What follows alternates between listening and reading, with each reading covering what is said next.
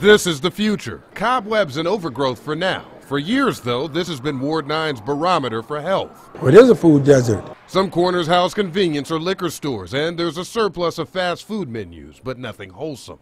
Councilman Kevin Conwell has sat through plenty of these meetings, selling his ward's despair. It is what it is.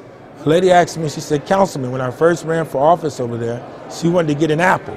Just give me an apple. $3.2 million is being pumped into this. Grocery store Mazulu's will set up shop here. I look forward to quality. We need all of the support and favorable attention that we can get. That's what keeps doors open. Conwell inherited this, but really it's everyone's problem.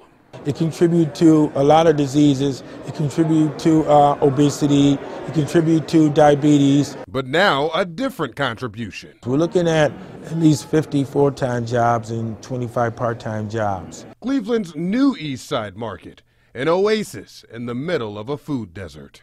And I'm told doors are set to open right here early next year. In Cleveland, Frank Wiley, News Channel 5.